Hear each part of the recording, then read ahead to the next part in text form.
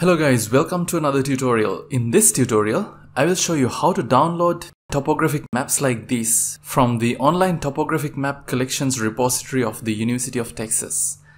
And to do this, we are also going to make use of the Google Earth application, basically to view the availability of the topographical maps across the globe and pick the right one that we might potentially be interested in. And right over here you can see a map that I have downloaded already for the region covering the Rocky Mountain, North Carolina. And this map right over here is of Calbayog City of the Philippines. So as you can see, these maps are quite detailed in terms of the contents, and these are basically printed versions of the published topo maps which were then scanned and now made available via this digital repository. Alright, so without further ado, let's jump right into the tutorial and we'll see how we can download this kind of maps for an area that's of interest to us. So as I mentioned to you guys, this data is actually saved in this online topographic map collections repository of the University of Texas Library's website. And if you scroll down just a little bit, right over here you can see that we have one option to download the topographic map indexes for the entire world.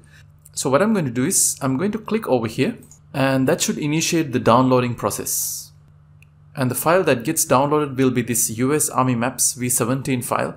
This is a KMZ file which can be read and opened using Google Earth Pro. So assuming that you guys have already installed Google Earth Pro, I'm going to double click on this file and I'm going to open this KMZ file using Google Earth. And once it's downloaded, this is how it should look like. As you can see over here, we have quite a number of grids covering quite a large area across the entire globe. And if you see right over here, you can see the different scales. Now the areas which are bounded by these small grid cells are corresponding to this scale, which is basically 1 to 250,000. If I untick this, you can see that that set of grids gets disappeared. And if we talk about scale of 1 to 1 million, you can see that that's basically referring to the grids which are represented by this pink color. And as you can see, we have another level of coverage with a scale of 1 to 2 million. Which are basically these large grids. So you can narrow down your search simply with the aid of these checkboxes. And for my case, I'm going to deactivate all of these other options and I'm going to only activate these maps which are at a scale of 1 to 250,000. And as you can see, when we narrow down the search, the availability also gets reduced. And after that, we can simply navigate to a place that's of interest to us.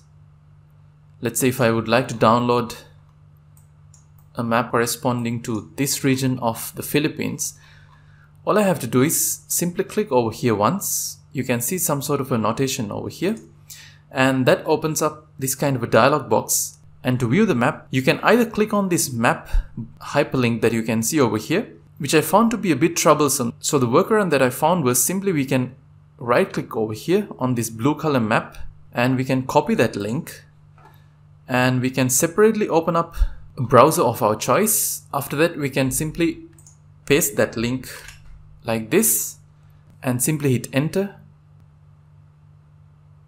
And just in a matter of few seconds, you'll be able to view the topographical map like this. And these maps are quite high in resolution. For example, if you zoom in, you can see that it's quite detailed, and you can scroll around like this to inspect the information, and you can see the topographical contour lines along with this other information. And if you want to save the file, all you have to do is simply right click over here and you can select Save Image As, navigate to your working folder, and I'm going to name this as Davao City in Philippines and simply hit enter. And you can see the downloaded topographic map right over here. It's getting downloaded as a JPEG file, and when we are zooming in, you can see that we are not really losing any quality, as these maps are quite high in terms of its resolution, even though they happen to be scanned maps. Alright, so before we conclude the tutorial, let me go ahead and open up Google Earth Pro once more, and we'll try to download another topographic map which corresponds to a different region. Let's say if I navigate to the east coast of the US, and let's say if you want to download this particular tile, all you have to do is click over here, and I'm going to right click on this hyperlink and copy the link, and I'll open up my browser, simply paste it and hit enter. And this is how that map looks.